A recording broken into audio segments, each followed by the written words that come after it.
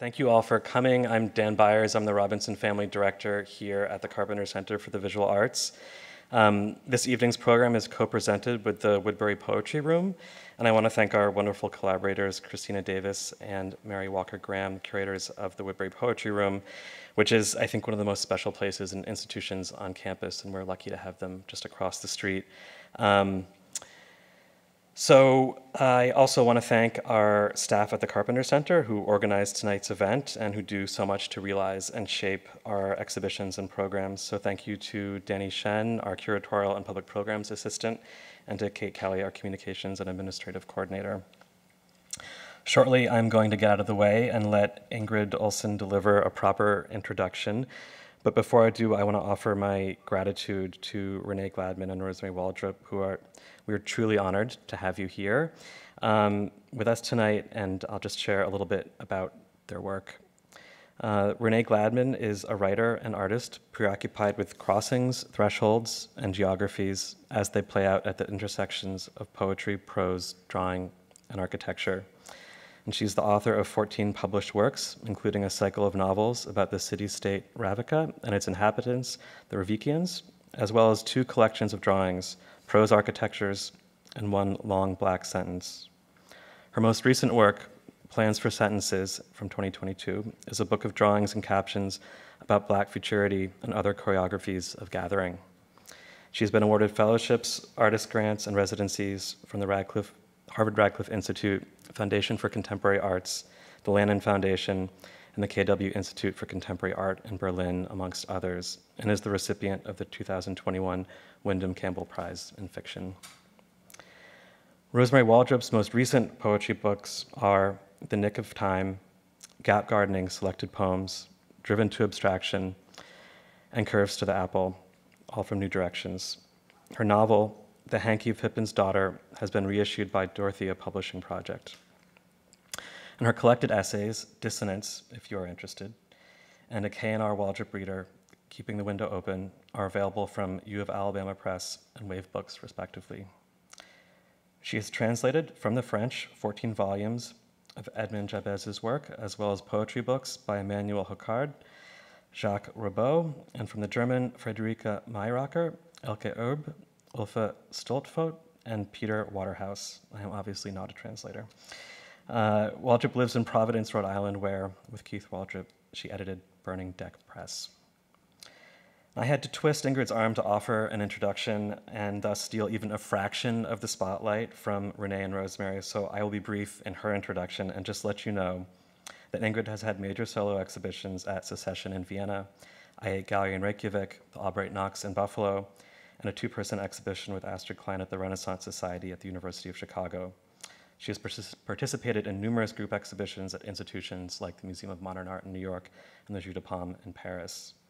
And I hope you have gotten to see her 2 exhibitions, which are upstairs here at the Carpenter Center. I'm grateful to Ingrid for bringing Renee and Rosmarie's beautiful work into my orbit and for inviting them to contribute writing to her catalog, which will come out in the new year, and for suggesting tonight's program. So after everyone has done their reading, there'll be a Q&A here. And with that, I will pass it over to Ingrid. Thank you.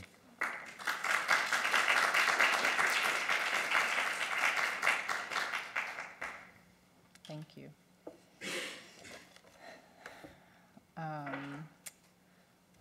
About a week or so ago, I was sitting in the dark on the beach by Lake Michigan, and I was eating a romantic dinner with a friend, as one does when there's a relative heat wave of nearly 75 degrees in Chicago in late October. I was talking to my friend about my predicament of how I might introduce 2 of my favorite writers.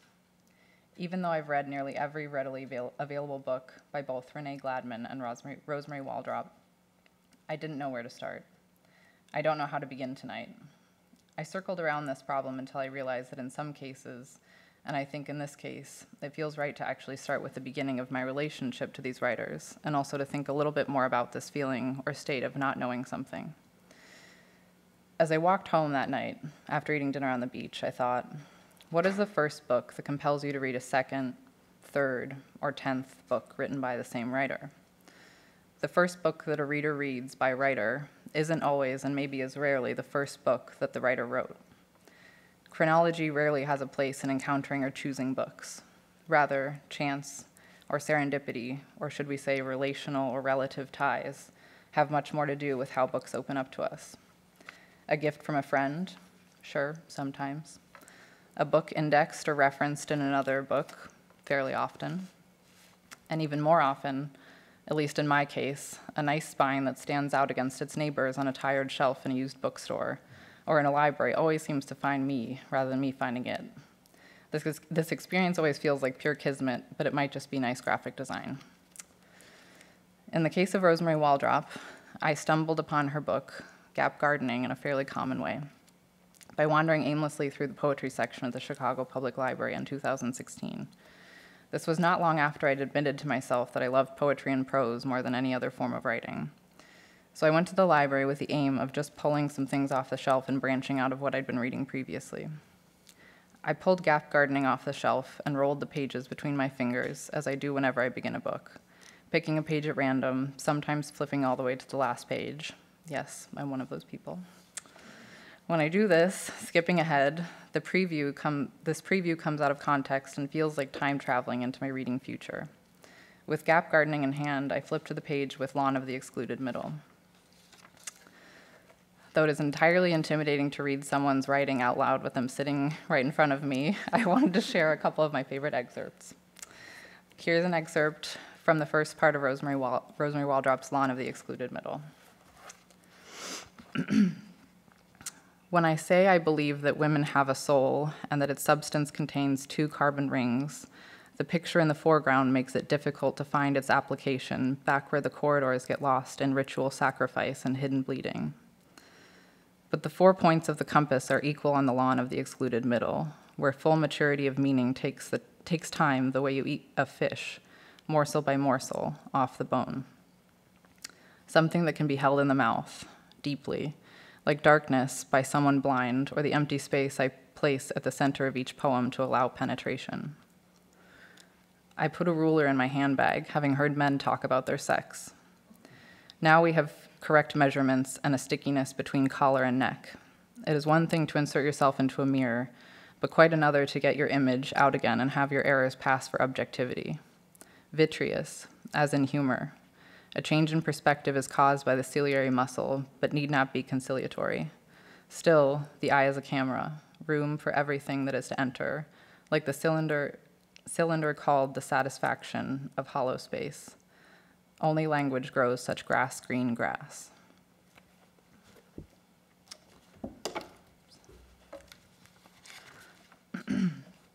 I read that first page, and right where I stood, I sat down in the middle of the aisle to keep reading.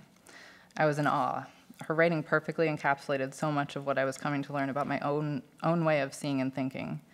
That a phrase can mean 2 things, that something can be suggested to be seen as something other than what it actually is, or is supposed to be. The beauty of poetry, and particularly Rosmarie's, is the capacity to throw us hard into both simultaneously believing in and questioning the multiplicity of the things and ideas described, and also the mutability of the words themselves. This was the first time I went in depth with the writer. I borrowed a few books at first, and then started buying every book I could find of hers. If I could pick a favorite poem today, it would be different than yesterday or tomorrow, probably. But recently, her poem, Nothing is Round, has proven important to me.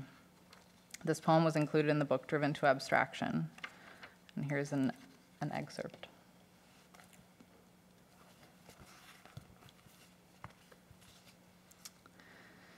The Babylonians mimicked empty space by empty space, absence by absence, so that 1-1 said 11, and 1 space 1, 101. But this gap was an inside job, and had to be framed by numerals, just as a pause in music must be framed by sounds. Left on its own, it floats off into emptiness. 0 knots its shape around a void, a hole a man may fall into if he can't see straight. Ring, circle, vicious, loop that separates in from out, and is also the egg, hence generation. All and nothing in one pregnant contradiction.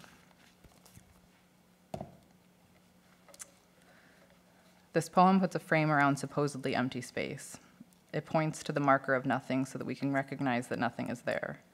To know something is missing means you see it's missing, and also you have framed the space around it. And also that whole might not be an absence, but rather a presence, depending on where you're standing. Water break.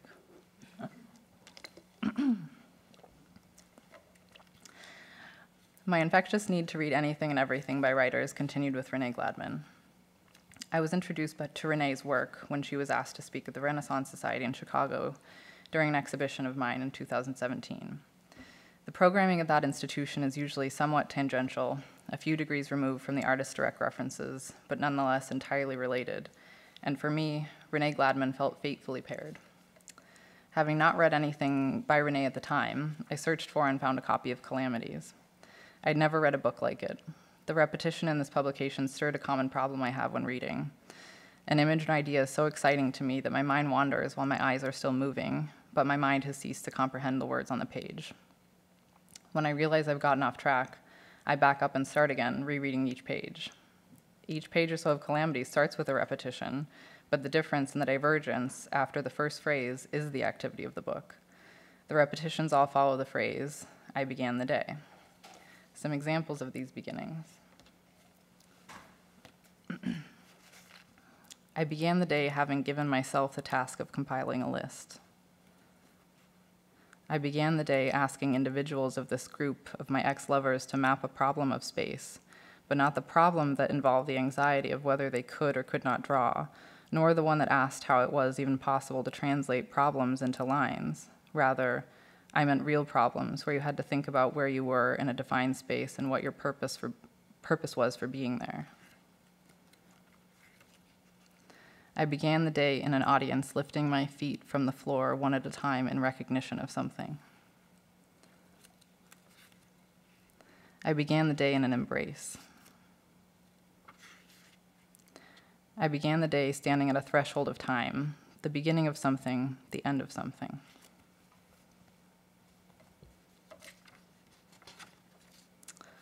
While I was reading this book, at least once a page, I became excitedly distracted by something and my mind would wander, and I would have to reread Renee's repetitions repeatedly. It was like some sort of possession, being forced to enact a parallel activity to the written repetitions that structured each page. After reading Calamities, I appropriately titled I read to after that, Toph. This book about writing a book was just another moment of feeling in sync with Renee's work.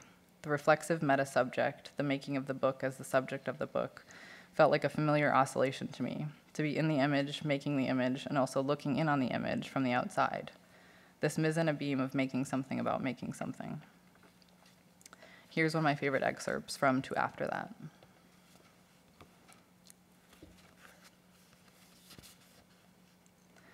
When I realized I was staring over the shoulder of an early staring over the shoulder, I asked my friend about it, and she recommended this surcease. Since page 1, I've been writing myself into a book that already bore me, and now, nearing its end, I have multiplied myself again. I'm writing about the writing of this long-ago book. Hundreds of sheets of novella crowd this room. I'm sleepless and cold and warm and walking through all the time that does not write this book. I'm full of overlapping views. This looking over Carla's shoulder, I feel I have been standing here for most of my life. How amazing it is to think that everything from that world will vanish and this book will finish the other one. Many desks and chairs will be thrown into the closet. The ghost of this book, still not free, will move on to the next emerging novel. I will have closed the book. I close it. I usually read in order to feel that feeling of unknowing. I read to elicit that moment of distracted reading, the moment I have to go back and reread what my eyes have already passed over. I'm drawn to read things that send my mind in all directions, exploding out from what I'm supposed to be reading. I often think of the way that I read as a photographic act. The way a phrase, word, page, or structure strikes me as I read something is not dissimilar from an object, a gesture, raking light, that might inspire me to stop what I'm doing and take an image with a camera. The moment my mind wanders, I take an image from a text, and what I mean by that is that I excerpt it. I pull out a pen or my phone, and I take the words down as a note, as though I were taking a photograph. Like capturing a photographic image, an excerpt or quote pulls a phrase out of its given context. Some people have called photography violent for its ability to crop in this way. Taking things out of context can, sometimes does, often does, change the meaning of the image or phrase. Sometimes it's a minor change, sometimes it's totally destructive. I think of it more so as a zooming in my case. Something like the way a catatonic daydream feels. Pulling a part out and focusing on that part to help me better see the whole. And usually it helps me to see a more complex whole. The photographic excerpting is my way of explicating a text. Some readers might want to interrogate a text, dissecting the contextual meaning or the historical or canonical importance, and the references inferred by what a writer writes. I'd selfishly rather be excited by it and look so hard that I turn it inside out. Or maybe a better metaphor might be that I'd rather unravel the book, thread by thread. But like a sweater unraveled, when you've unraveled it, it's either one of two things. It's either not a sweater anymore, or rather it might be that it's transformed into its raw state, a ball of string, something that's full of possibilities. I have endless respect for these two people. I'm endlessly excited by what they write, and I'm so grateful to have read what you've written and thrilled to hear what you both have to share tonight. Thank you.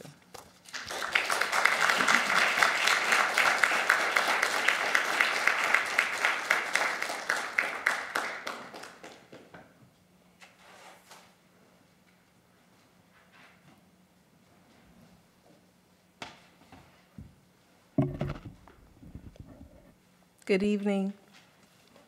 Is this good? Do you feel it in your soul, my voice?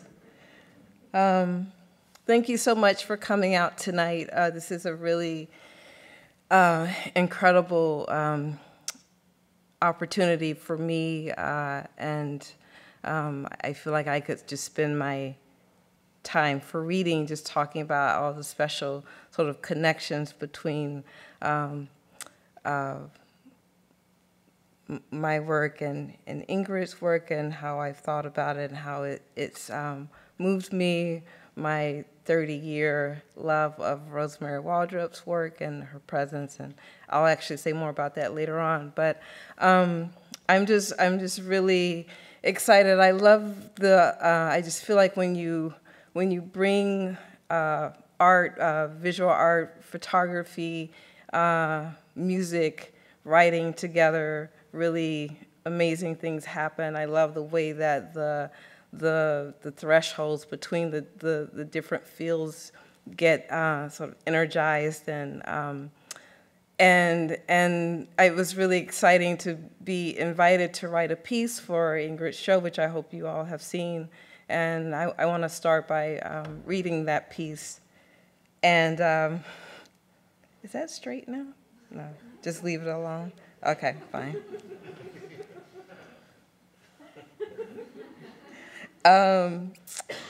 So the past 10 years, I've been doing a lot of my own visual art, which is drawing, and doing kind of drawing that looks like writing and is also a kind of writing. But I also have been doing writing pieces similar to the one that I'm going to read for visual artists, either for monologues or for shows. So what's really exciting to me is just that field becomes this sort of like ever-shifting place that I think that I've always kind of desired, where there just feels like there's a lot of movement going through the page or through the sentences, a lot of change and shifting. So you'll see that or hear that there's a lot of repetition, and I don't know if I should say maybe like don't try to always follow it linearly, because you might get really tired, but maybe just sort of experience these pieces as atmosphere. So I'm going to read the piece for Ingrid, an interlude of pieces from a book called Anna Potova Crosses a Bridge, which is the third novel in my Ravika series, but it's a lot about writing and architecture and friendship.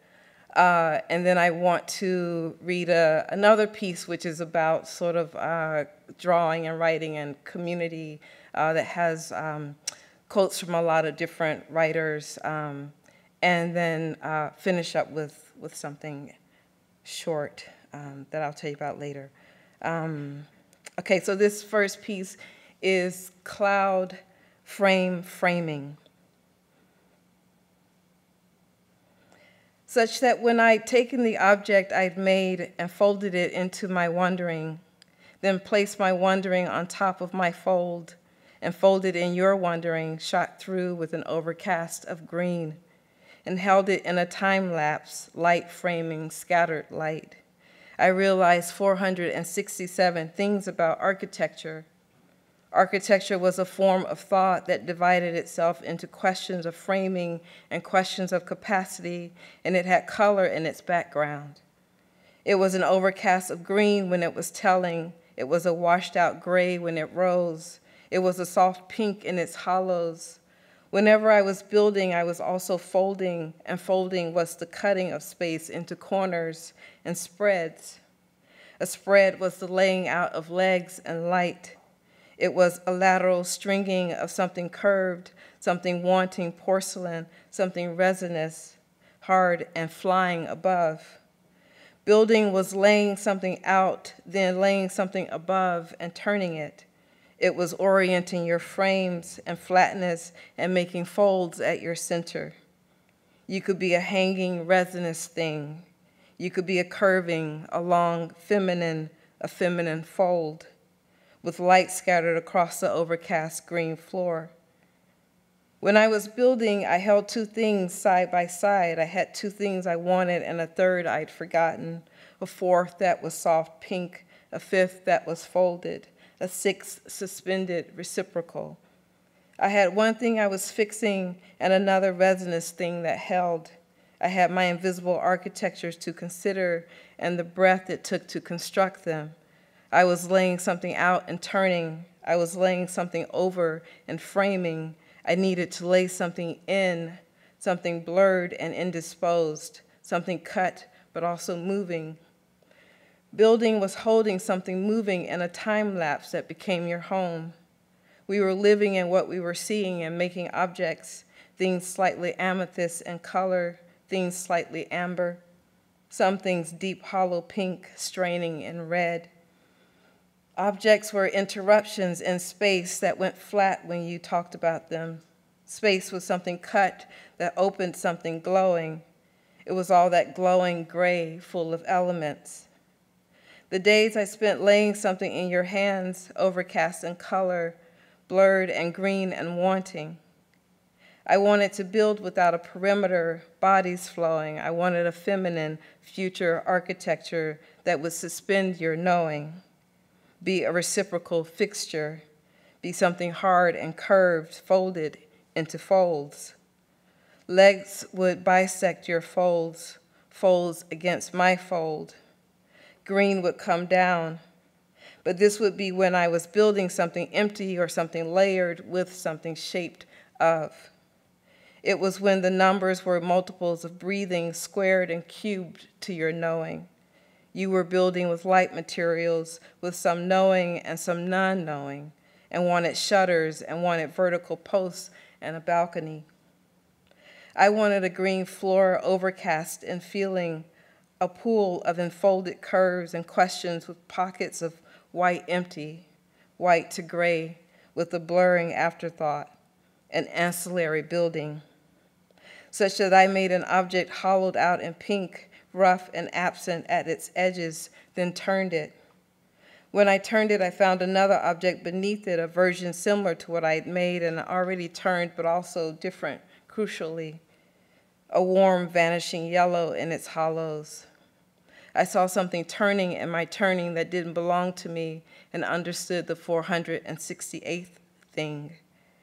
I was building something that did its own building, and when it wanted mine to lie on top of its and to turn in an overcast accord, something dark inside, something glowing, some vertical stringing becoming suspended, resinous in intent, two places sliding against becoming open, rotating architectures. Architecture was glowing. It was something cut and hollowed and folded. It rose and strung itself and turned when you felt it. I counted something pink in the hollows. I counted something bright and yellow. I counted long rectangular intervals of gray, warm gray and empty gray. I realized that when I was building, I was looking too far down into something reciprocal and kept building into my structure something hidden, something stringing. The things that curved were surfaces turning, interrupted by time. They hung in the vestibule. They made a reciprocal fixture for your seeing and glowed in an absence of color. We looked for something brightly dark to put next to something absent. We made a place for your folds in the dark and let your legs hang. It was a place for living and a place for thinking. We wanted to look down at living through your legs and find shadows behind the turning. I saw a woman rewriting living as I was building. I wanted to bring her home. I wanted to make a home of something amber and something shuttered, framing something dark and glowing, vibrating around something empty. Building was trying to breathe and see at once, then turning with your hands and turning with your materials. It was a repeated hollowing and filling and standing back to see, standing tall and looking down at your curving, at your suspension, your fixtures. You had to make a place for invisibility, so you built in overcast and blurred your edges and dropped intervals into your flooring. It was a green going gray. It was a yellow going pink. Something lay on top of something in a question of framing, a duration of time laid against another duration of time. I said this and kept saying it because this was how you got to the future of building. You had to repeat your non-knowing that formed the gaps between your numbers and your beams. You had to keep saying that you were turning in order to see what you had built. The body was always implicated, always needed, and wanted a hollow for where it folded, and wanted an infinite, invisible depth where it was strung. And that is when I saw for a moment what light saw, how it shattered and turned itself in a framing of bodies and color, how it made fractures to heal fractures and let darkness give it dimension, let itself be woven with the hidden. I built through a glowing dark, reciprocally fixed on blurring, reciprocally framed and strung, exceeding the afterword, the 469th thing. Sorry.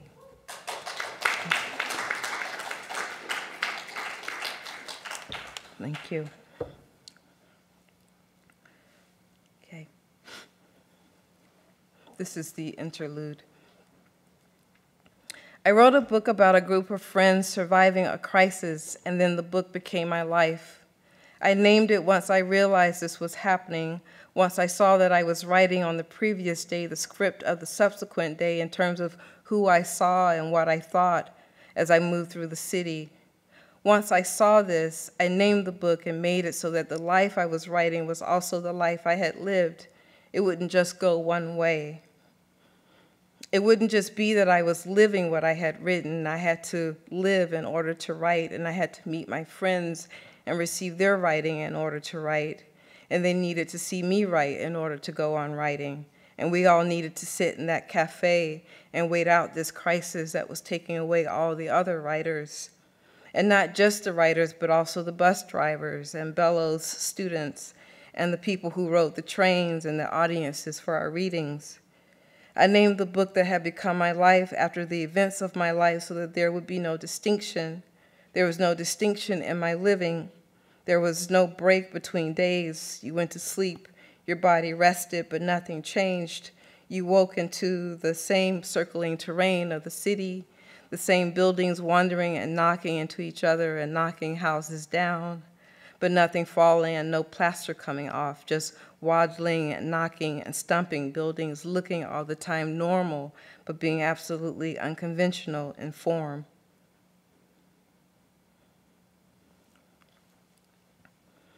I wrote a book where after every sentence, I or my character or an object in the room disappeared. The book grew into 542 pages, which surprised everyone.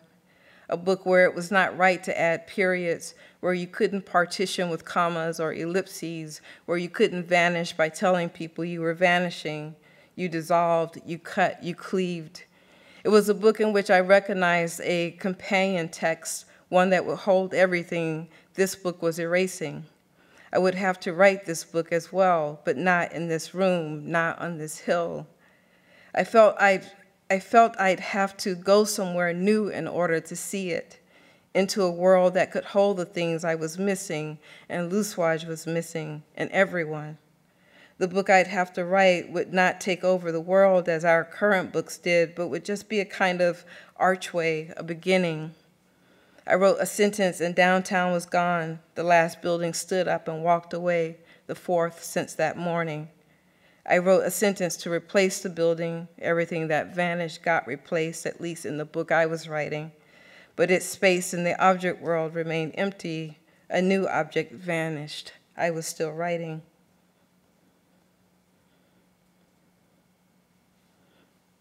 The books between us made a curved surface of the table when we gathered them that morning and placed each one with purpose in a heap, our books, all that we had written.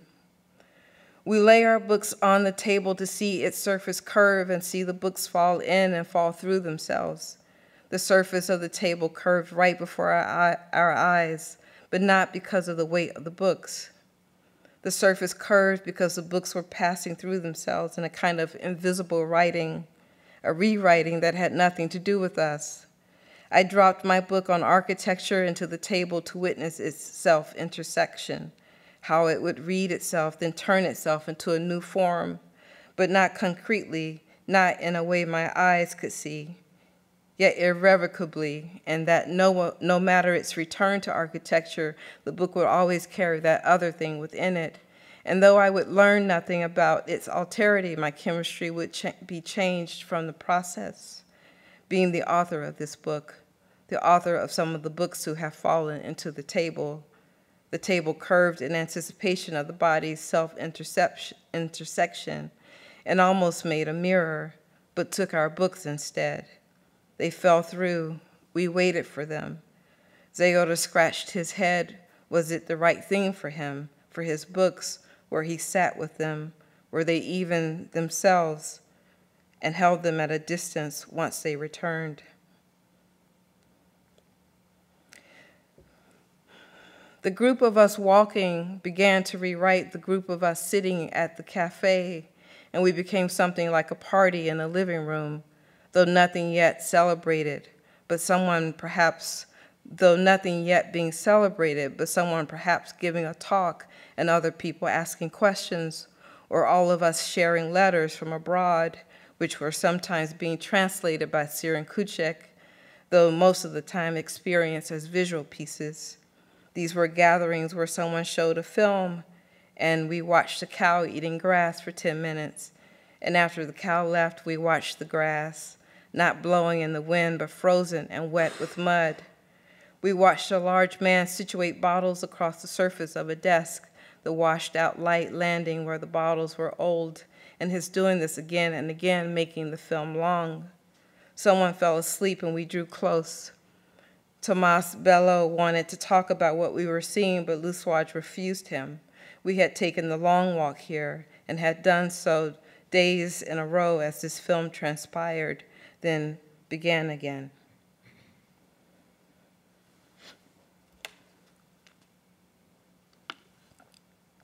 Okay. This is Untitled Environments.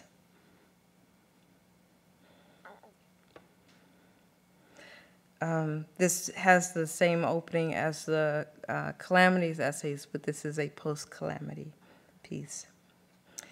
I began the day wanting to bring into convergence 3 activities of being: what I'd seen, what I'd read, and what I'd drawn. And to say about these acts how they made lines in the world that ran alongside other lines, and how all these lines together made environments of the earth where I could put my body and you could put yours.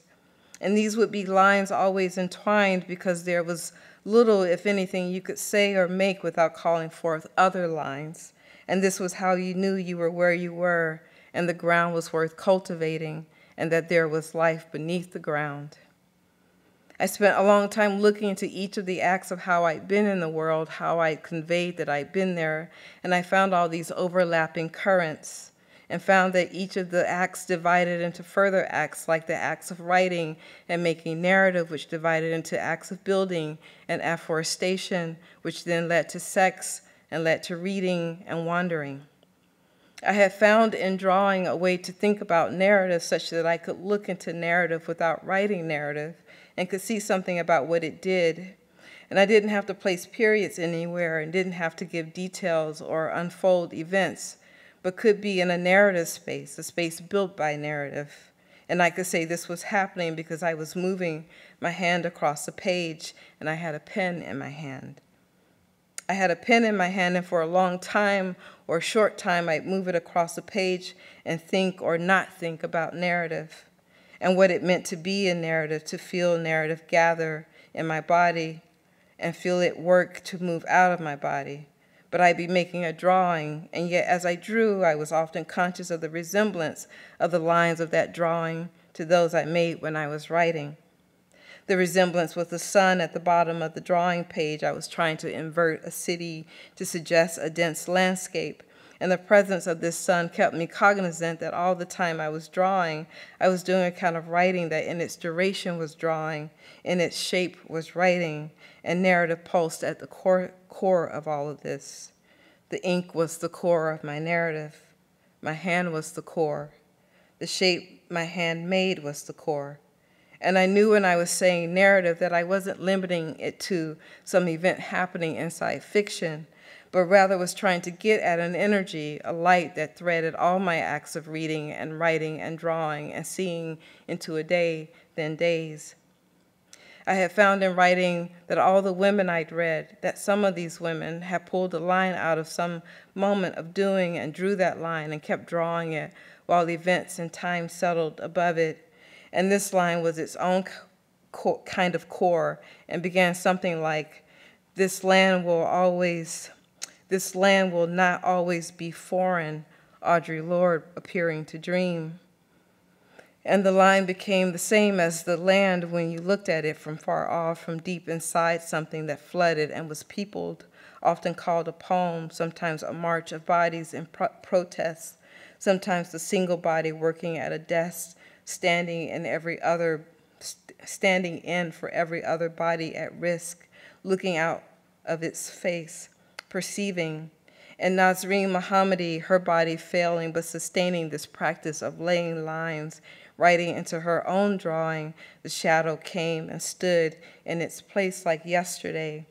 And the early drawings of Julie Moretu where all at once the lines in the world head for the periphery, and each departure is violent, and each exploding site is a center with a microarchitecture inside that pulses like all centers pulse, responding to the megastructures of the previous layers, each center being a book burning at the core of the earth.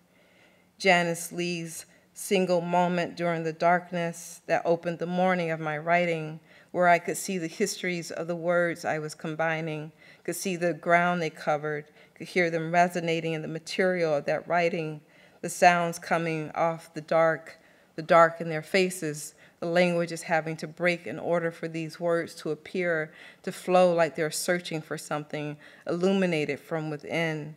Janice's figure kneeling in the alleyway between worlds. Danielle Vogel's harvesting of water from mouth to ink, simmering gills becoming invisible like wind. We were suspended in time, still talking to Virginia Woolf, still searching for Zora Neale Hurston, wanting to empty Woolf's words of their racism, wanting to be loved by Stein. I had been up all night writing. I had been reading all my life and shaped in my writing these places where lines had been laid out and were woven in with the earth. I began drawing what I read and saw Mira Schindler's oily architectures and saw Gegel's knots and found in Agnes Martin a picture of our breathing and stood in awe of Toba Kadiri's endless windows, each artist nesting a book in the floor, always a book inside some other. It was an interlocking thing, ley lines illuminated, seen only in the dark of writing, the line drawn out of the body through time, wanting to have been loved by Stein, wishing for Zora to have been better loved. These were the pages that settled in you when you were drawing what you'd written for such a long time.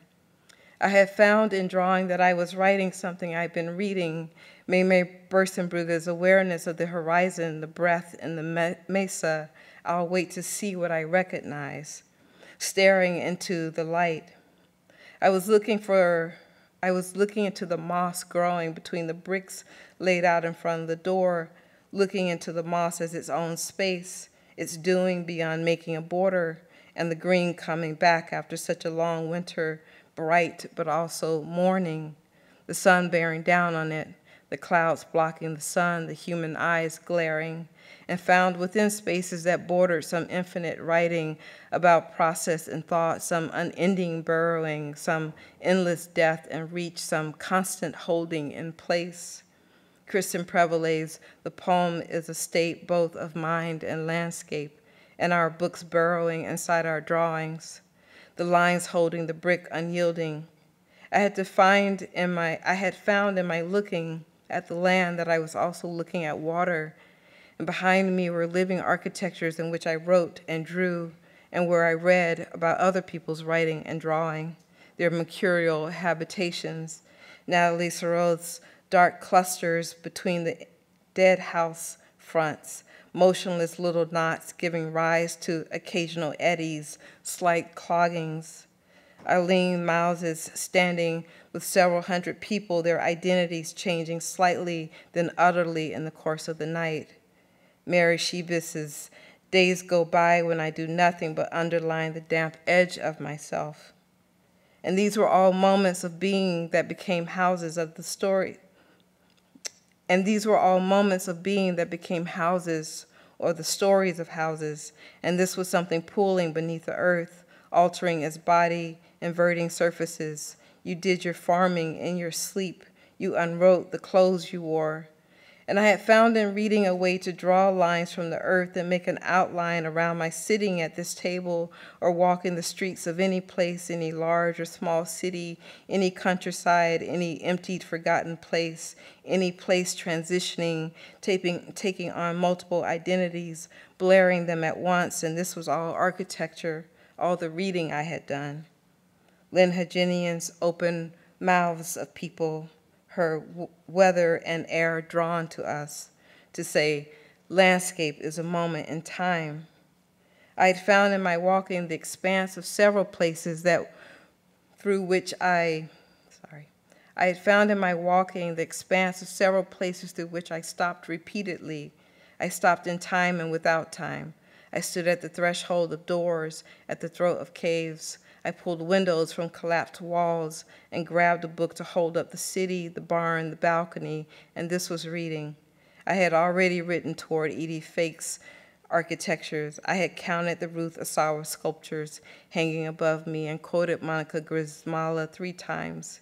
Ava Hess's catalog, Raisonne of Drawings, where was it? Lee Bonteque, Zarina.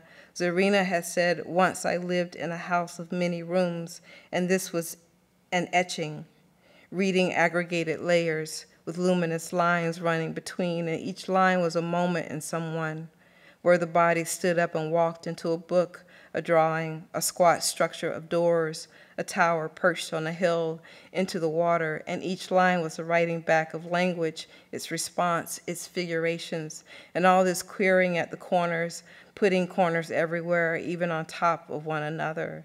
And I found in my narrative these other narratives that opened underwater, that glowed in deepest night, that you could read without alarm, that were blown out geometries, maps that were textiles hanging from the ceiling, calendula underground, always having something to do with bodies moving through other bodies. Danielle's The Book Spilled of Something, Takes Something. Okay, that's exhausting. I'm sure you're exhausted too.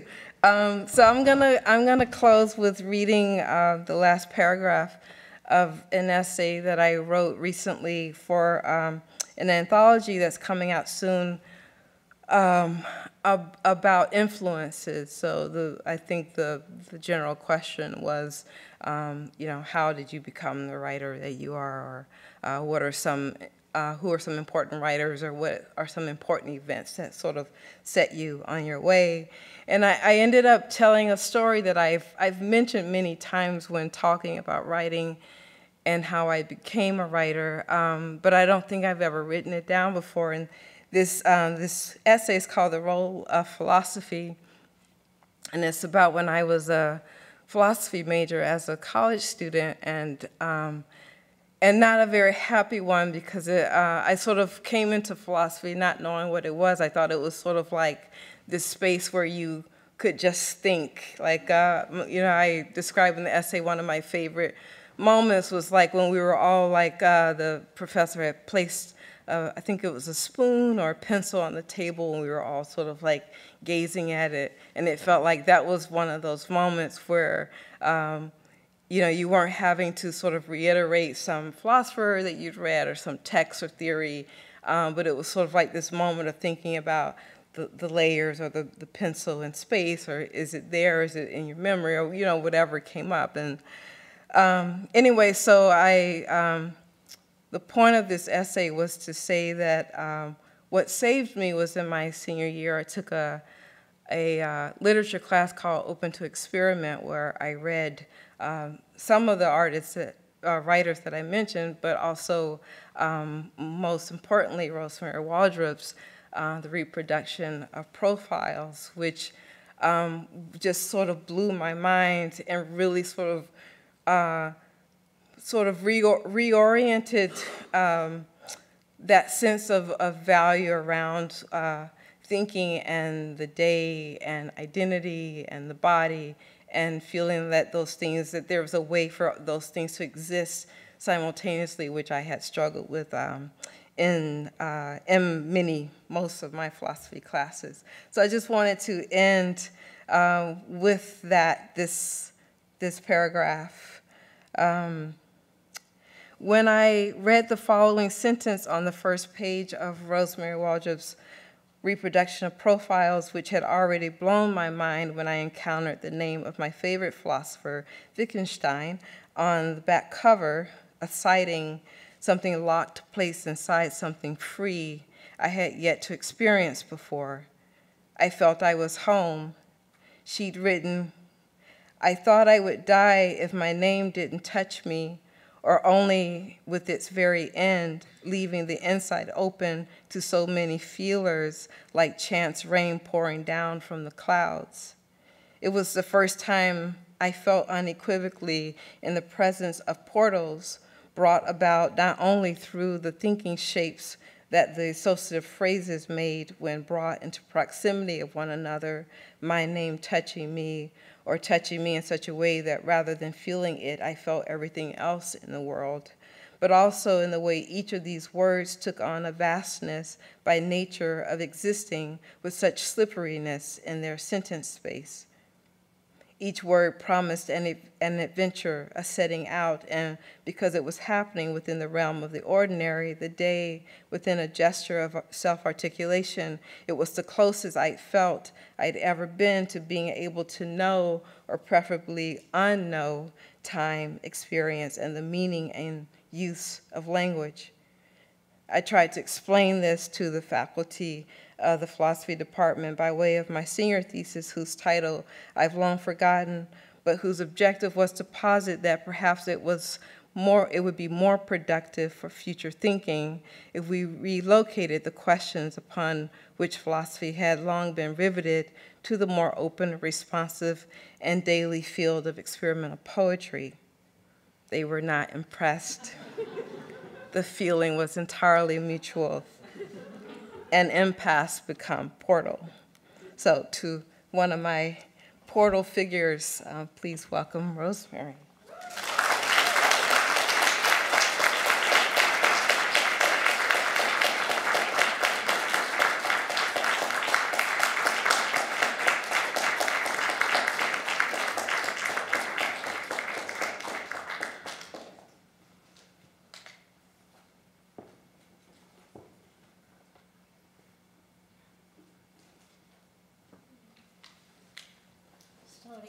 me a moment to gather all my paraphernalia here.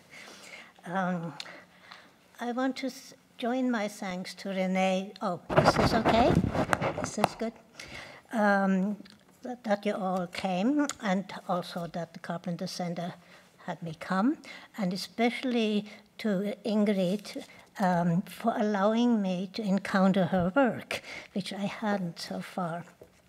And even on this first encounter, I feel a great kinship, especially with the tension between the body and the abstractions we all work with. Yeah. I want to start out with the poem "Nothing is Round," because Danny had told me it's in the catalog. So you are already prepared by Ingrid's quote from it. But here comes the whole thing. Nothing is round. Nothing. Zero. Absence of things, of signs. Unnatural. Hover in the same space and look identical as twins. Point nowhere and, like poems, mean but what they say, and are but what is not. A source of horror to some, a commonplace in our speech that juggles degree zero, zero countdown, zero ground, zero-sum game, and zero options. But zero is not nothing. Not absence, not simple exclusion. A signifier with a shape that could be traced on learned dust, on wax, on paper. A body unbound by words like nihil, niente, nada, nothing, nichts, and even zilch. Like the phonemes that make language possible, neither physical nor psychological reality, but a value with an abstract and fictive importance that enables. The Babylonians mimicked empty space by empty space, absence by absence, so that 1 said 11, 1 space 1, 101. But this gap was an inside job, had to be framed by numerals just as a pause in music must be framed by sounds. Left on its own, it floats off into emptiness. Zero knots its shape around a void, a hole a man may fall into if he can't see straight. Ring, circle, vicious, loop that separates in from out, and is also the egg, hence generation. All and nothing in one pregnant contradiction. As the young Elizabethan stuck his thing into her nothing, he knew the serpent swallowed its tail inside Eve's body, even before Adam knew her. And her children, begotten of nothing, are thin of substance as the air, and more inconstant than the wind that blows us from ourselves. And I'll read one more poem from that same sequence, Driven to Abstraction. It's called Thought-Provoking Matter. Middle English grammar or book learning came to mean occult or magic lore. And through some, I have a little trouble seeing here, and through one Scottish dialect has emerged in our present English as glamour, spell cast by women. Grammar girls, with words that spell power to cast spells and provoke matter, So a black panther treads at my side, and above my fingers there float petal-like flames. Words with a nimbus, a glory, a sphere of radiance beyond the horizon called definition. But writing is the tool of the negative, through which meaning comes to us. Effortlessly, it burns all substance off the blue shapes in the east, to a density less than thinnest cloud, the word hills. Without body, so with form, therefore not like God, and nothing that floats on the ink plate. The word's power to kill, and I'm not thinking of White House memos, it's violent against what it names, what it can name only by taking away its materiality, destroying its presence, is death itself. Or is it? If the word both kills and shows a certain slant of light on winter afternoons that we'd search in vain anywhere else, if the word horse boils the animal down to the concept and yet in the way of hunger hallucinates 4 legs, a mane, a fold of flesh, then maybe this death is not a simple matter and must hold a kind of life the way fog holds light. Some say it's because the daughters of the god came down from the heavens and made it with humans that the order of the world was thrown out of joint and opposites became entangled. So that, without the letter that kills, there is no spirit to give life.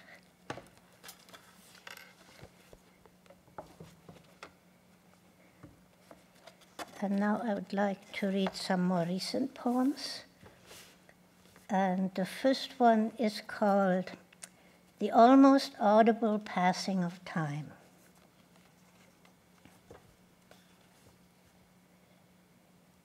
I've been sitting so still, I might be part of the garden.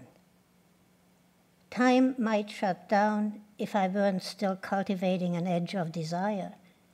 The thirst, its burst toward the region of expectation. The way a hungry baby stretches its arm toward its mother's breast. Or the cat keeps eyeing the grackles, black as if already night. A pale moon hangs ready for her cue. So shallow sunlight is still sinking through the air. The future. Surprising we can think of it, its uncertain contours, body, mass, when the ads all announce end-of-season sales. The garden, in fact, lies behind me, is nothing but an act of memory, along with the dry smell of a stone wall crumbling at the point where sky and earth would come together. All our temporal concepts can be traced, it is said, to feelings of effort and fatigue, just as it takes learning and failure to become aware of our capacities.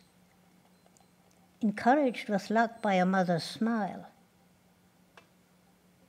But can I look at a word as if I hadn't learned to read? We're still running through high grass, smelling the sluggish mind river mingled with distance and the lilac purple. The day-old dew and dawn, dusting sleep from bird wings. Even though your nose is in your book, I can just see you roll your eyes at such silly questions. Ritual, repetition, rhyme. For centuries, we've tried to thwart the arrow, but even when at the prayer of Joshua the sun stood still, time nevertheless continued. Likewise, when Rousseau threw away his watch. staring at the mottled bark of the sycamore, do I think this ritual will protect me from the constant changes of my body? The run toward dust to dust? Is it to freeze this moment before the mosquitoes come with their cargo of itches that I watch beetles and weeds and pods as if I were interested in them? But I don't even know their name when words and their entanglements are my feelers. Without them, I'm in darkness. I search the cracks between my English and German for more words than either has, to gather gradations in softness of the late afternoon air, as if they could help my nerve impulses not to fire on the all or nothing principle like our elections, but to transmit even the slightest discrepancies of light, the weakest hint of an insect. But even so the leaves soften the edges of the tree, the alphabet takes many American minutes to take the place of one book. And it's the pale moon between the leaves, not a symbol, that triggers the image of the German farm, lost in strata of time, solar, sidereal, nuclear, where the pale light stretched out the distance, and the cows chewed their cuds so slowly, immeasurable by any clock. A different time, not suited to the ephemeral.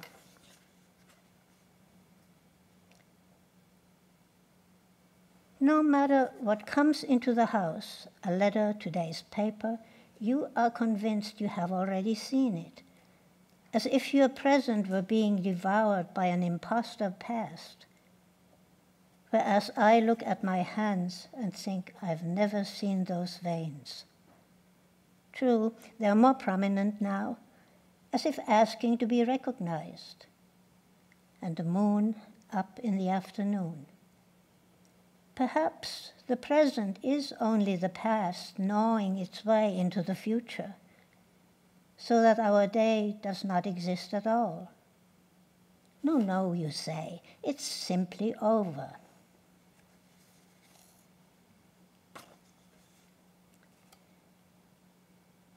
The instant of late sun on my hands feels worth two birds out of reach, on which the cat's attention is riveted.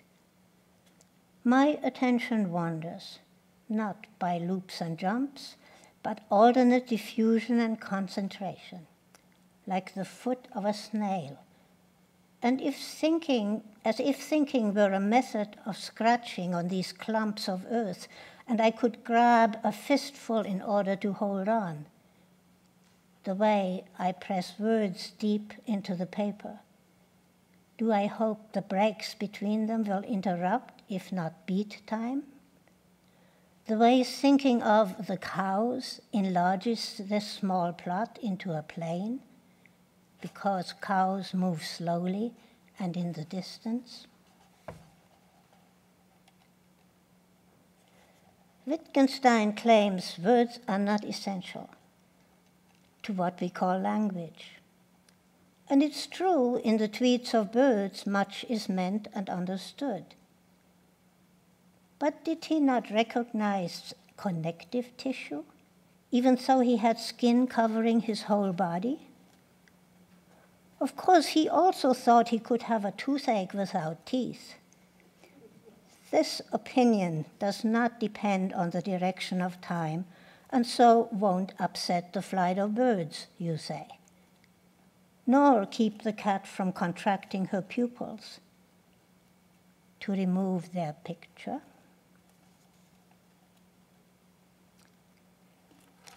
I chase my little thoughts around a circle the way the cat chases her tail.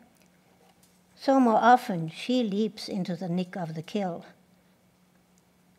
Once upon a time, I spoke my mother tongue, lake, pond, deep river, sea. And the wake of a ship showed not only the churn of water behind it, but the yet unrealized advance about to happen. Then, suddenly, I was an old woman, enveloped by evening cool. The waning light, damp on the skin, makes the yard less spacious, less direct than the remembered garden. I'm not a virtuoso of stillness like the cat, but feel the lightness born of fatigue, of words that say nothing but hang in the air like echoes, or positive joy.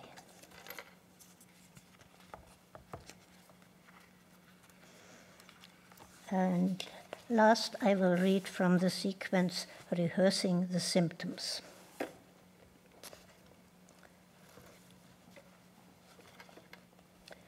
Wanting. Wanting always the possibility of this body, thinking it here, in anxiety, in fear, but wanting to want the light never to stop. Caught between wanting and acting, between language and landscape, wanting to contain volumes, multitudes, curves to everywhere, describing circles of light, flashes of lightning. Wanting the body visible from head to toe and without secret, a nakedness without debt, believing it possible, the light as event, thinking to want to think, as if in response. Doubting I love, while knowing I've wanted to, thinking to console myself by describing veins in a block of marble, as if seeing a reason for seeing.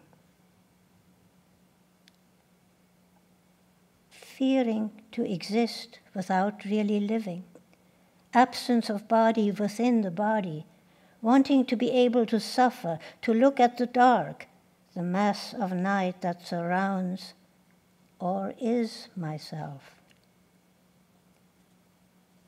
Thinking of the body, here without thinking, not knowing how to think, swimming without fatigue, as if without body, in a sea without water, without end.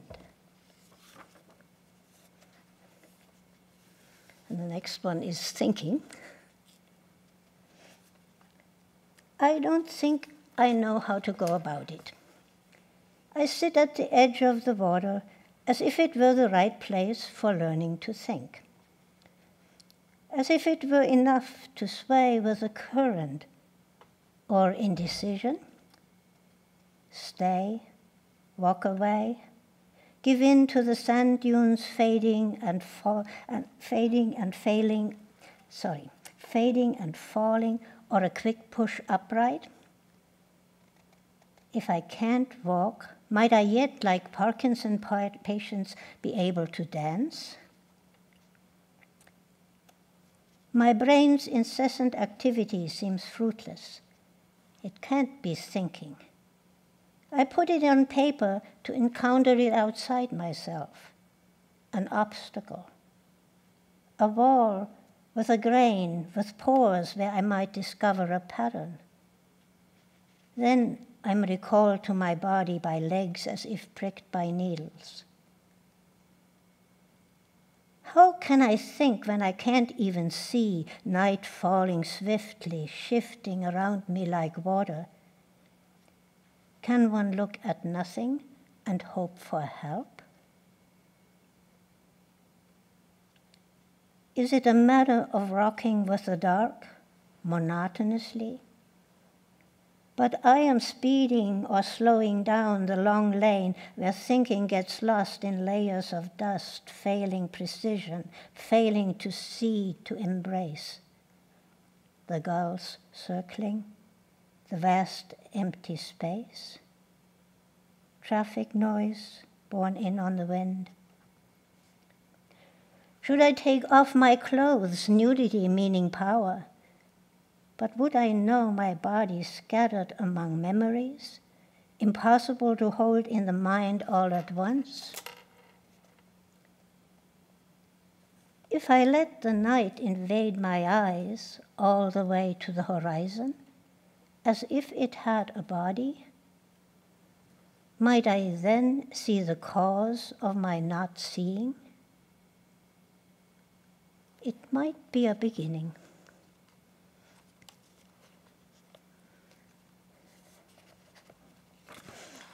And the next one is called Escaping Analogy.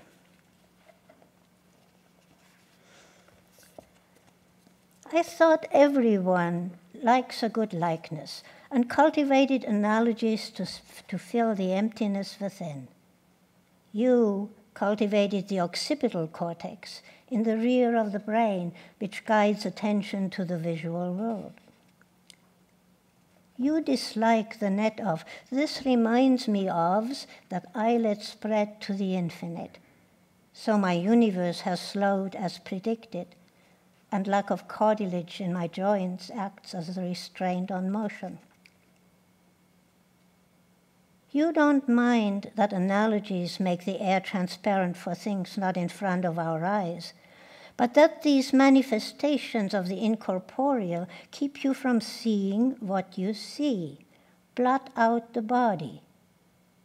Your mother's, for instance, whose both eyes were fixed on the hidden side of the mirror, and whose mind stood apart. You want to be shadowed by the cry of the blue jay, the scent of lilac, want to see, even if it's Bank of America lettered on a one-story brick building, because, you say, reality is always in doubt. And so you take abstraction for granted and play among symbols. You keep firm hold of your hand in order to feel it touch the sheet of paper, the pen, to see that your fingers are long and thin and the nails clean.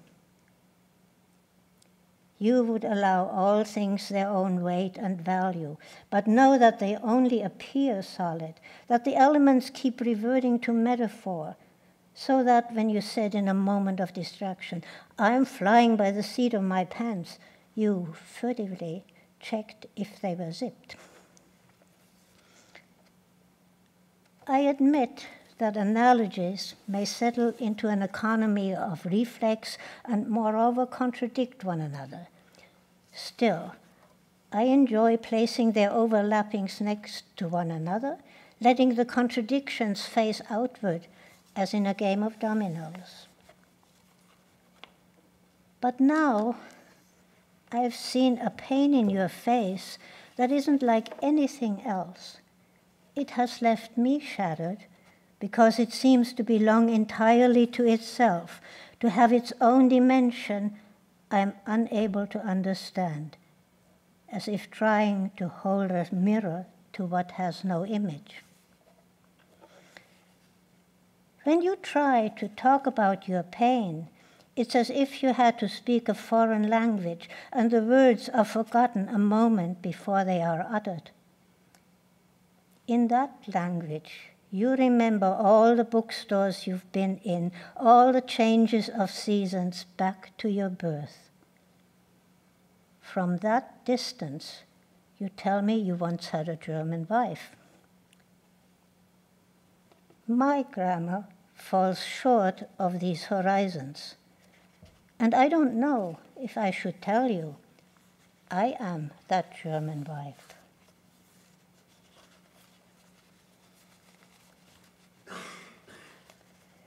And I'll close with one called Doing.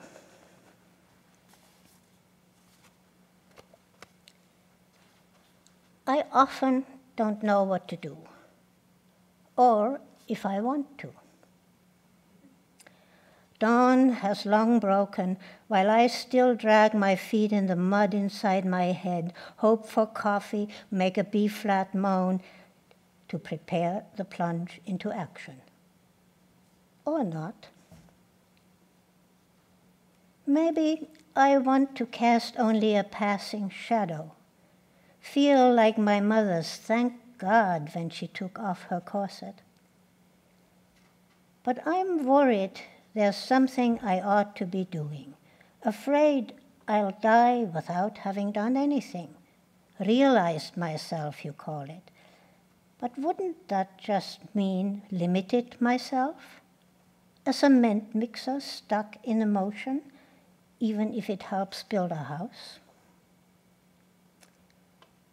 So I delude myself into thinking I'm doing something when thinking, or when descending into the night with the cat and the dreams of the cat.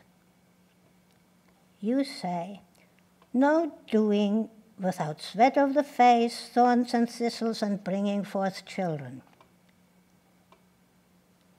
Should I look instead of worrying about fine distinctions that escape my eyes? Listen instead of fretting about the size of my ears? But can I cultivate my garden without becoming a cabbage head? The hand gets ready to write. Could we call this manual labor? A stage in the great work of rendering the corporeal cat incorporeal while giving her body to the bodiless word? Even if it's from despairing of my own body? You say, my writing is so slow, it's more like gravitational condensation or dust gathering on the cleaning supplies. It's true, I'm dawdling, as if I had time to watch the formation of geological layers, though night already seeps through my brittle bones. I certainly don't know what to do to end my days gracefully, but the body dies all through our life, thousands of cells every second. So everything should be very clear. Thank you.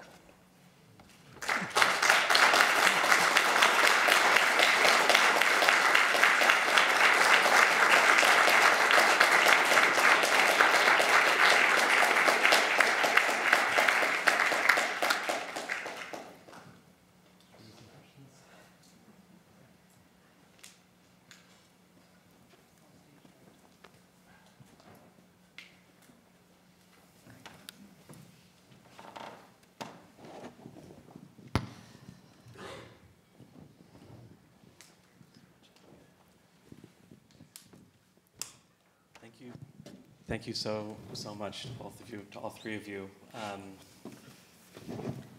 guess before we see if there are any questions from the audience, I want to make sure that the three of you have the chance to talk amongst yourselves. There's so many interconnections between your work and obviously influence as well. So I don't know, Ingrid or Rosmarie or Renee, after all that. You're just going to put us on the spot? There's some ideas. Okay, good. I mean, I'm still soaking it all in, but I actually was very interested. I didn't know that you had studied philosophy. Right. And it's very funny because I didn't study philosophy in school, but when I started being interested later, I think that's when I was like, I like poetry. But it's funny. I think that's a very good tie between the three, and I don't think I would have identified it. But. Mm-hmm.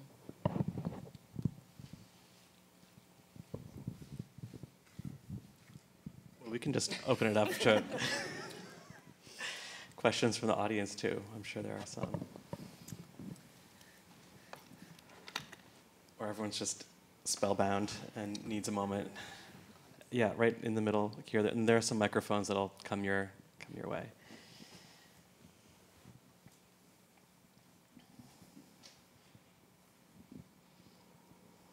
I just wanted to ask about gerunds.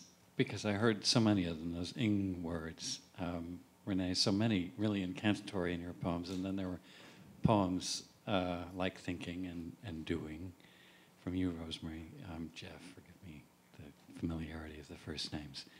And so yeah, what those words are, they're in between nouns and verbs. How do you use them? How do you think about them? Do you want to talk about gerunds? Gerunds. Well, actually, this sequence, rehearsing the symptoms, was inspired by a book by a French philosopher called Emmanuel Fournier, and his book is called Croire, Devoir, Penser. So to believe, to want, to think. And this is an altogether remarkable book because it is all written with infinitives. And all his sentences go like to do, to want, to think. And he keeps that up for 300 pages. You know? That book stunned me.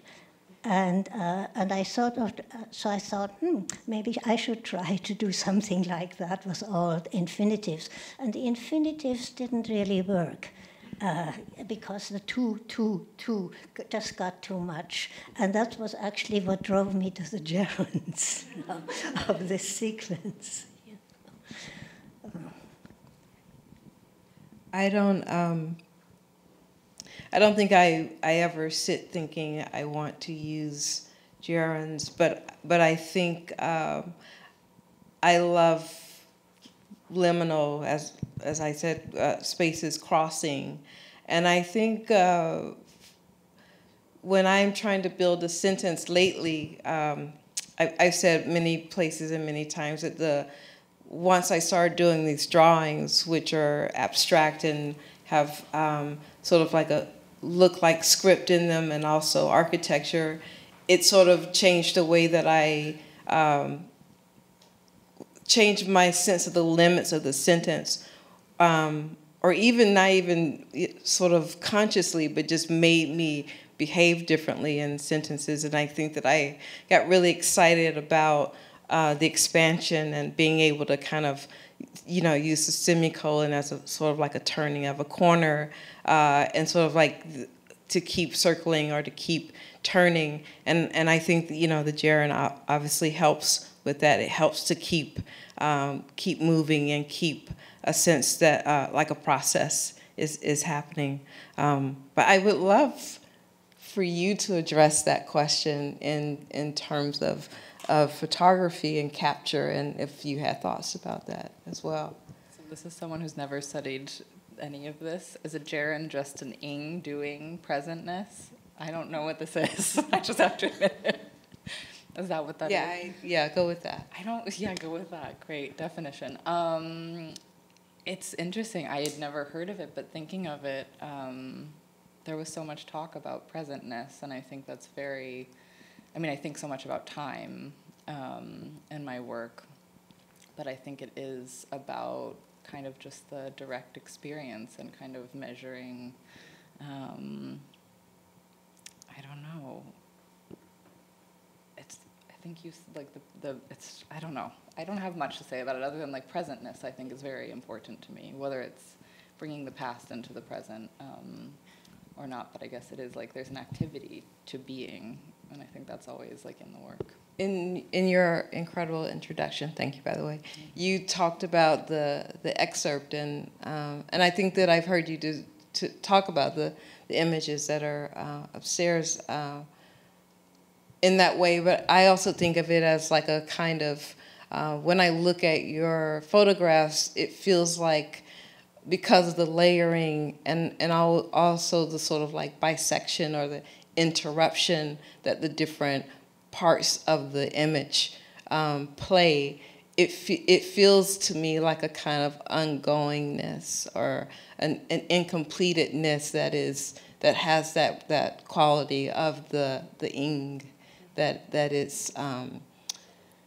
And you could talk about it as presentness, but to me it feels more about a sense of there is no end, or there's no beginning in the I was gonna say the drawings, in the images that. So yeah, I think that that's a really great way to sort of see that in your work. I do. It's funny. This exhibition was the moment that I think just the amount of time that we had to work with it because of pandemic timing was the moment that I titled the series, and they're Dura pictures, duration. But the through line and the dates, it's funny, they actually probably could be undated, but it marks the moment the photograph was taken.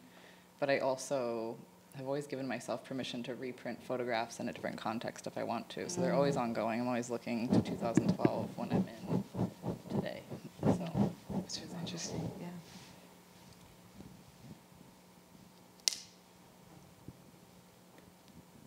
Other questions?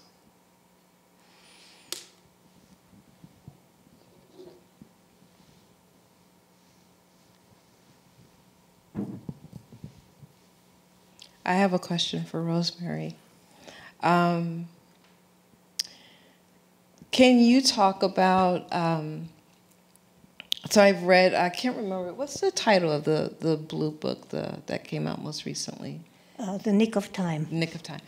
I'm thinking of just about the trajectory of reproduction profiles to Nick of Time, and that's probably like 35 years of time.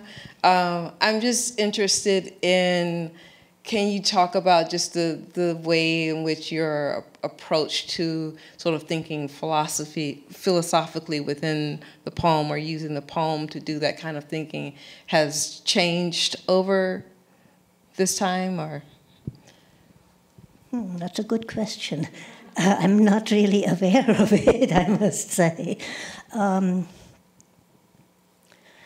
I think the body has become more and more important for me, and this is another link, I think, between us. And while working with abstraction all the time, I mean, we're using language all the time, you know, and that being really our element beside time, you know, the body is more and more important for me. And, you know, it started actually with a point after being out of schools. In the German high school I went to, the body did not exist, you know. There was nothing but thought, thinking. And so discovering the body, that was actually a great discovery. And, you know, to discover that, for instance, Valérie says that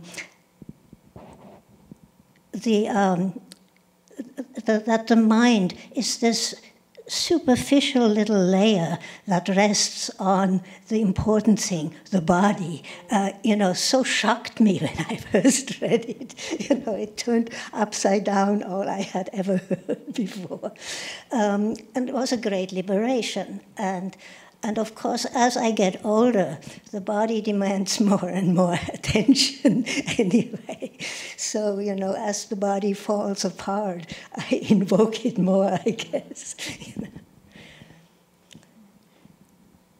But in a way, you know, otherwise, I don't know if my thinking has changed much, you know. I would hope a little, you know, but...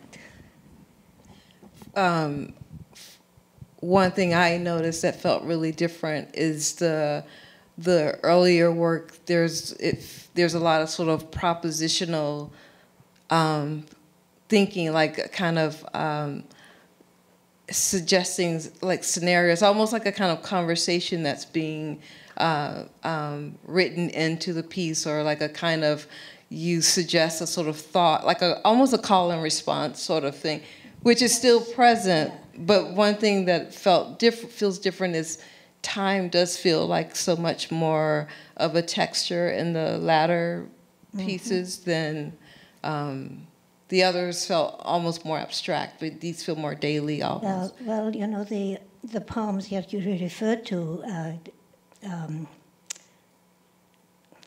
I can't remember the titles of my own book. You see what age does to you. Anyway, the two books, Reproduction of Profiles, and yes, are all really a dialogue with Wittgenstein. You know, I was in the Reproduction of Profiles, it was with the Tractatus, and in the other with philosophical investigations. And I read him and just let him spark what he wanted to, but also often took his sentences and put other words, his sentence structures and put other words in it and such. So there is a stress on the philosophical statement and the proposition. But again, you know, trying to pit the body against that. Yeah.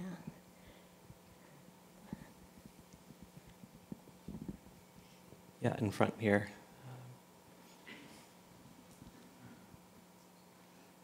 I wanted to thank Renee for warning us that we might get tired if we try to listen to the work as linearly. I found it energizing somehow, like a challenge. And I bounced back to that while I was listening to Rosmarie and her image of imagining one had the time to observe geographic strata. And so that made me want to ask, particularly because of the repetition about the way you do that, Renee, the way you maybe approach it every day. It seems like it's very methodical. If you could just make a comment on that. I don't know if it's methodical as much as it has something to do with drawing through the body. I have to say one of my very first loves in literature was Henry James. And when I first started writing, like my early books, I really felt like I was conjuring. I really wanted to write that long sentence in which I felt like he was writing at a time where he didn't have those like corn words that kind of eliminate the need to say very much. And so he has to write kind of elaborately around something in order to demonstrate what the feeling is or what the emotion is. And I always wanted to do that, and I tried very hard, but my sentences they couldn't grow like that. They couldn't expand that way. And so 30 years later, having drawn, it really did change my sense of the space of writing and being in the sentence. And it feels, it's organic to me. It doesn't feel like, if I tried to write this sentence, I think it would be hard, but it's just the way that I am experienced. Like I finally arrived at this way of experience, the duration of writing. That's one of the things that's most exciting to me about writing is the thinking about the body, writing, and thinking about what the body is doing, what's surrounding the body, but also, I just love to write about writing and write about drawing. So I guess I'm really interested in process, and I think that interest leads to this kind of work where I am kind of circling an idea. It's like the circling becomes the thing that I'm trying to write. The book of the Calamities is this book of essays that they all sort of kind of fail. They sort of like drop off at the end. And I realized that a lot of that was me being interested in just the motor of thinking and the motor of trying versus actually trying to finish an argument or build an argument. So I just really love the movement and the energy of thinking and processing itself. And I think I wouldn't be able to write this sentence had I not begun making these drawings that loop and they go back and they go up and down and darken. And I really think that, I mean, I don't think it utterly changed my relationship to sentence building. Thank you for that question. That makes me think of something, just because in my process, like as I'm making photographs at least, I almost have, like I have a gesture, an idea that I'm thinking of when I begin, and then I almost have like a instinctual, like out-of-body experience when I'm actually working. I'm not really thinking, it's more doing and process, and it's very messy and tornado-like. And then I think the latter end of it, which is always the finishing kind of annoying part, but it winds up feeling something like editing. And I kind of wonder, in terms of like you're processing and doing and being present, but where does the, like how often do you like read through things, and do they change a lot after you've done the initial kind of like thrust of the writing or something for both of you?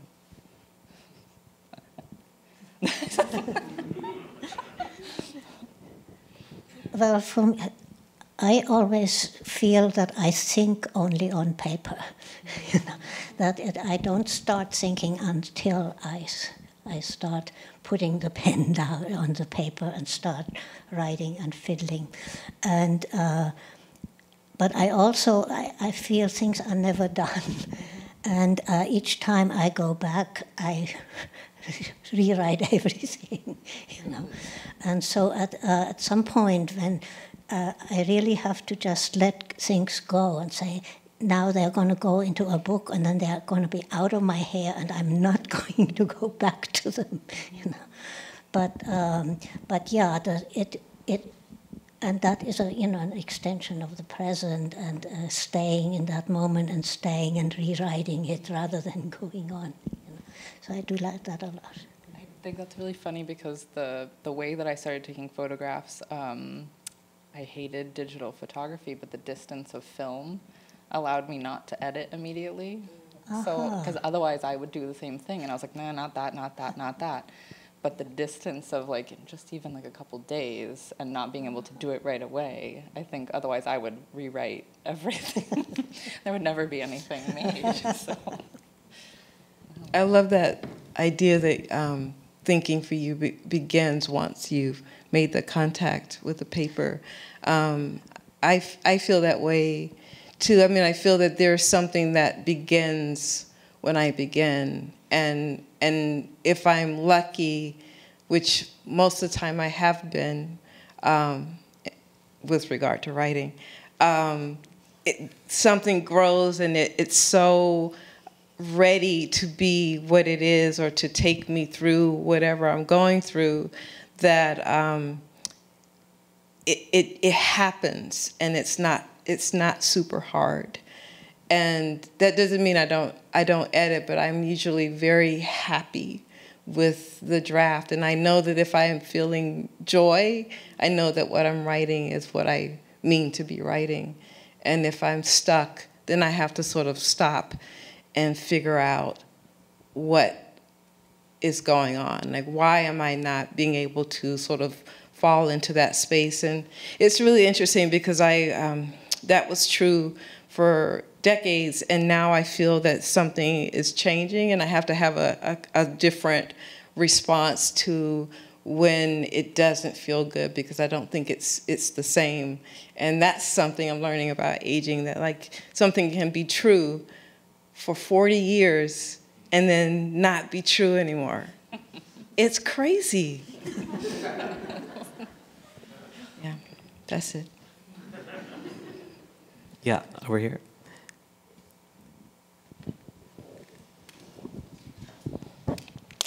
So first of all, just a huge thank you for sharing your work with us this evening. It's been delightful to listen to.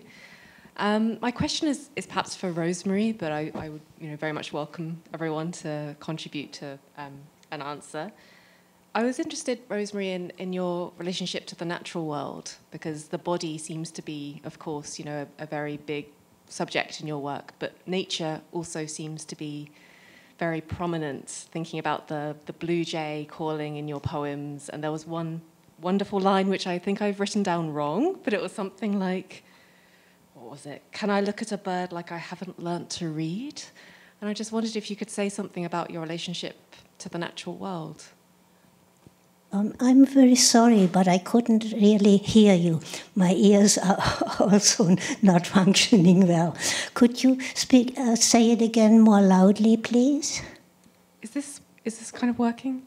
Yeah, so I was wondering if you could say something about your relationship to the natural world in your poetry and how you represent nature in your poems. You know, I'm not aware that I'm representing nature, except for the body, really, the human body. I don't have a great relation to the natural world, I must say. And that line, you know, that I look at these things as if I were interested is actually sort of true for me. You know?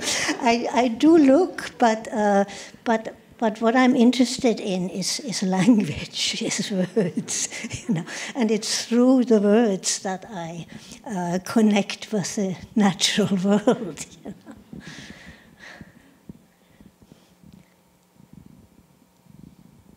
I guess I'm curious about performance, and it just strikes me it's been a long time since I've heard people read poetry, just given the pause we've taken from these events, and so. I guess I wonder, as writers, if you could talk a little bit about the reading of your work. I was so struck by both of your, you know, modes of delivery, and maybe, you know, Ingrid, you could also talk about the way in which you sort of perform yourself in your work and how that functions for you. I think it feels very different coming back. I don't know if we're back, but from Zoom. In 2021, it just felt like everything was Zoom, and I was actually really happy with that. I love this, like, I feel really good about this part, and that was really cool. And also, like, having to give up my headphones. I love like in Zoom, whenever I did an event, I always have my big headphones on, and they became my security blanket, but you can't, you know, be up on the podium with that. I don't know, I don't think, I wish that as writers, we thought more about performance. I don't think about it as much. I just want to, I want to have my breath, which I don't always have, so that I can kind of recreate my seriousness with regard to what I've written, like the sort of the urgency for it, or its importance to me. And so I love when I can breathe, and I can, sometimes it's hard when I've written this work to engage the audience, because if I look up, I lose my place.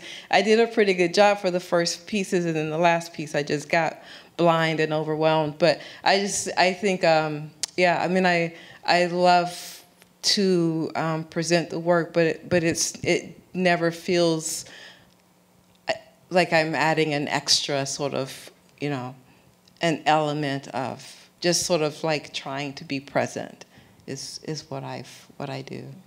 But it feels very different from writing. It's something completely different, you know. By the way, I apologize for my many stumblings, but it is a little bit the fault of that light. You know, it's so little and down under. I had trouble sliding my book so that I could actually see. Very modest, yeah. You know. But actually, reading out loud makes one realize things about what one has written that you weren't aware of. And so I like very much to do it and try something out on an audience, because you notice things that you shouldn't have done, you know. And also, you know, and you get surprised because the sound in the is quite different from the paper, you know. So.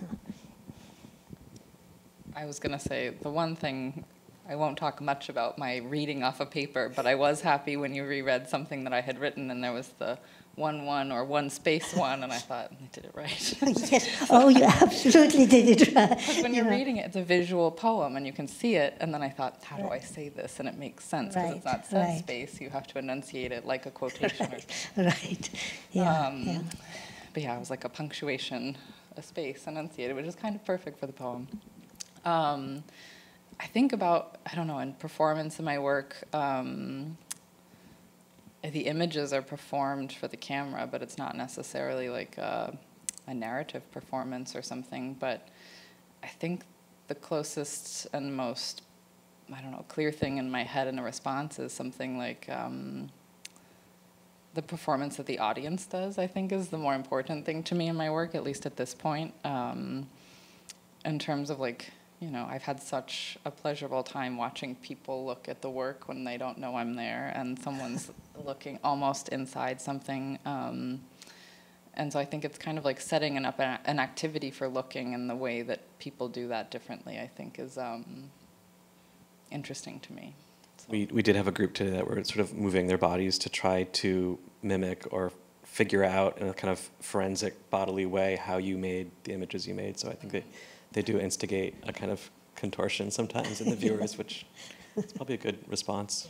No, it's like the perfect. Anytime I get a different kind of bodily interaction with just looking, I think it's a great moment. Can I ask you a question? Yes, anytime. I was really interested, I guess I want to know if you could talk about interiority in your work. 'Cause I was thinking about I was really surprised by I asked you about them, the sort of, I don't know what you call that, on the sculpture level, that kind of. The vestibule. Vestibule. And also there's another piece that has like a kind of a large photo inside of it, and both of them feel like you sort of have to kind of, almost like they don't want you to see them, or for you to see them, you have to be brave enough to kind of like go through. And I was just wondering if you could talk about that and how that plays out in the sculptural elements, but also in the images. I think there's such a complicated answer probably, but in terms of interiority, I think my mission in this downstairs exhibition was thinking through a space where there are no walls and there's a lot of windows and a lot of visibility, even though it's an interior. From one outside, you can see completely through an inside to the other outside. I wanted, and there's, you know, you could build an interior wall, you can do all these different things to kind of make the space different, but the given space is not interrupted. It's like a big, you know, atrium or something. So I think the idea of slowing availability of information is really interesting to me. And I think maybe, I don't know, interiority is just such an interesting, that's the problem that I was solving with that. But I think, I mean, the images are all like really constricted interiors, and I make work inside. I don't leave my studio. I feel very like, you know, I was a pandemic happy Zoom person, you know, so I think it is just a part of the work that winds up, I don't know, I think a lot of my work recently has been about exaggerating natural tendencies or something. And so I think that's one of those, is exaggerating the space at the same time that I'm exaggerating that element in the work. Protective and exaggerating, so, yeah. Do we have another question in the audience? Maybe a last question? Yeah.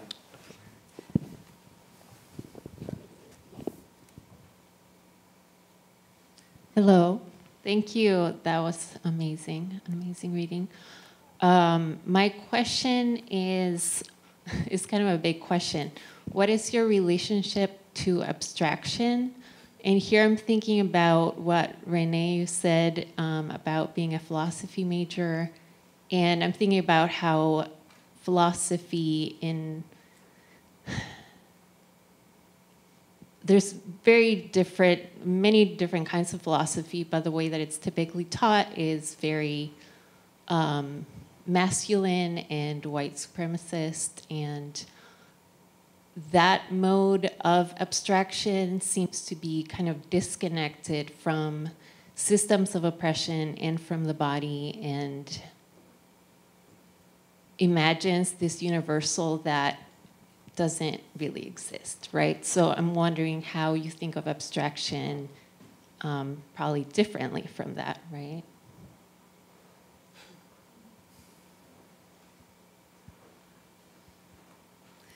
I think I would call the part that was very hard for me in philosophy, like it wasn't abstraction that was hard. It was what's the opposite of abstraction? It was the canon, and it was the way in which it just it didn't, for me, feel that there was no evidence of me, like any of my identities in any of the things that we were studying. And while many of the things we were studying were interesting and sort of led to my thinking, and I have a lot of those things still with me in this sort of vague, wonderful relation, I really did want to figure out a space in which I could think about things like time and experience and memory and knowledge and knowing where I had more control over it, or had more say, or more, like I could just see myself doing those things.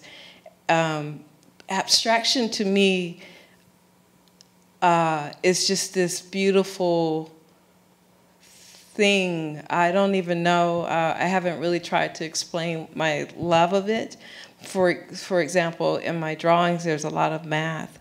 I was a terrible math student, but I love the way math looks. I love equations and formulas, and I think to put that sort of like next to a thin line or like a color does something, but I love the feeling of thought as like a subject, and not necessarily pointing to something, because that kind of takes you away from the energy of that. So I love process, and I love figuration. I prefer it when it's invented, or if I don't know what it's about. But so abstraction is something that I've sort of always kind of held on to, because it allows you to think about something almost kind of like mechanically, without having to get pulled into other things that are not it.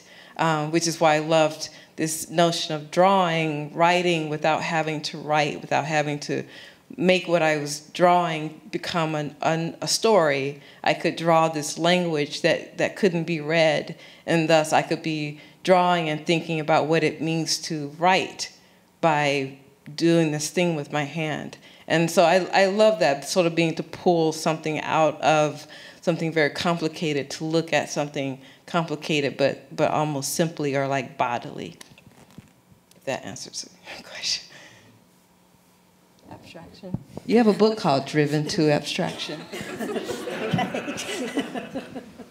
an expert. Yeah, well, it's all in my poetry, I think. Yeah. But I will say that I really do think that, I recognize that you were in conversation with Wittgenstein's Tractatus in that book, and that was one of the books that I loved from philosophy. But I did really feel that there was a way in which reading your work showed how abstraction could be like a place of, like a generative place, a place of production, as opposed to a kind of like reiteration of something that you've learned or practiced or? Yes, but you know, I'm not a great reader of philosophy. I only read those that write well, you know, and Wittgenstein writes very well, so he got me, you know, and yeah, so it wasn't abstraction as such. The other thing actually that that interested me in working with propositions was that before that I had written these poems that were very skinny down the line and always had the object of a supposed sentence tumble into being the object tumbles into being the subject of the next phrase. So it's like two eyes see always two different questions, two don't always need to be answered or something like that. You know? And I loved it for the speed. You know, it was exhilarating. There is no period anywhere, but it's never a real sentence. So there is both interruption and flow, which I liked. But after a while, I got tired of it and began to hanker for complex sentences, you know, and decided to go to the other extreme and take propositions also with their closure. And that's where Wittgenstein was, the great source. You know, playing with his Tractatus was exhilarating in a different way. You know, so there was that. Rather than what he says in the philosophy. You know. Yeah. Do you want to talk about abstraction? I feel like it's a pretty operative thing in your work. I mean, the thing that I'm thinking of is probably diverting from myself talking about it, but I'm curious, it's, I think, through my own lens that is making this question come up, but when I think of abstraction, the one that I'm most interested in is, it's all broad, but reduction. And I wonder in terms of thinking of production and doing and repetition, and it goes back to my editing question, the fact that you're very happy with things. Where does the reduction of information come in, and or what other kinds of abstraction are interesting, you know, because I guess you can also overload information, and that's a different kind of abstraction, but usually it's, I don't know, I think of it as a lack of specificity, lack of maybe subject or these kind of things, and I'm just interested, I guess, in both of your approaches, if there is all of it, every kind of abstraction, or if there's something that you're yes, I like reduction, but I don't know. I would never call it reduction, but I love, I've been talking a lot about fictional knowing, and that's my favorite thing right now. I'm writing a book called Wind Notations, and it's written from the perspective of Anna Petova, who's was an architect and now a writer in Ravaka. Cool place. You should go. And what I love so much is that just being able to write with expertise. And for me, I don't try to find out how to talk about wind. I write what I think would be interesting. So there's a lot of words like vector and turbulence and a lot of repetition of vector. And when I read it, it makes me laugh, so I know that I'm on the right track. But I just love making up stuff. It's just more fun to me. I know that research is real and wonderful, and I support it. But I also love just making it up and lying, and I just really love that stuff. I think it's funny because right before you said it, I was thinking, I wonder if you have an approach to abstraction that's related to lying or something, you know? And I think that's so interesting, when you're making it up. It's so fun. That's what you all get to do, and thank you for doing it. So. Okay, well, thank you so very much, and thank you all for coming.